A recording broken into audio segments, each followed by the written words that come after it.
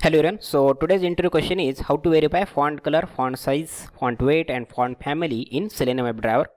Okay, so very useful use case and should be automated in your automation framework. So let's see with an example. So on this LinkedIn homepage, let's say they have added this field, welcome to your professional community. So let's see what is the color size for this field. So just inspect that field.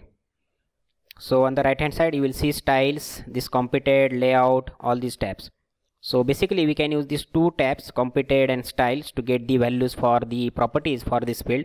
So you can see here they have mentioned about the color, and you can see this value is in a hex format. Okay, so value for this color can be in the hex format or RGB value. So if you go to the competed, here we have this color and you can see here this is given in RGB format. Okay, red, green and blue, 82, 106 and 89.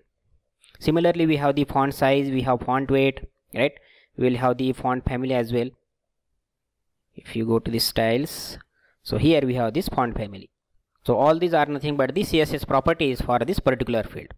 Okay, so we just need to get these values in our automation. So you can simply convert RGB to hex. So if we add, let's say I'm going to add this value, color value 82, 106 and 89.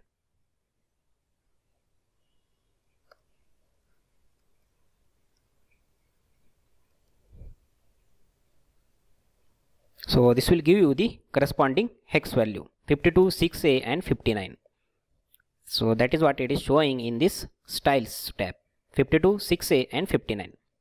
So first we will open the Chrome browser and LinkedIn homepage, and we need to locate the web element for which we want the properties.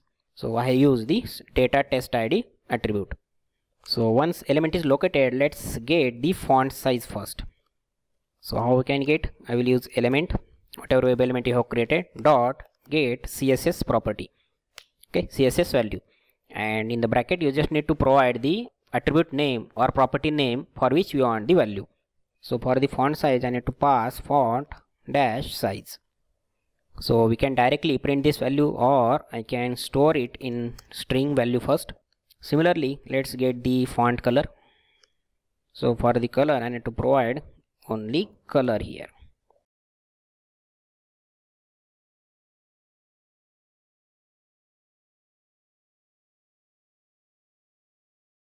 So here we are simply printing this actual values first.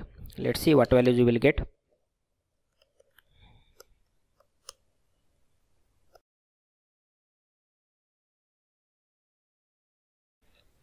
So we got the actual values. So font size is 48 pixel.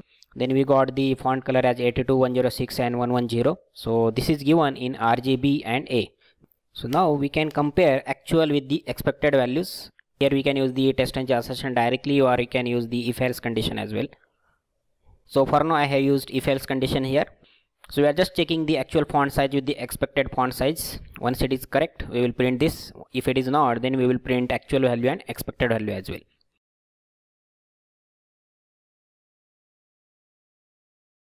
So let's check a negative case. Let's say expected font size is 50 and font color, let's say 110, 105.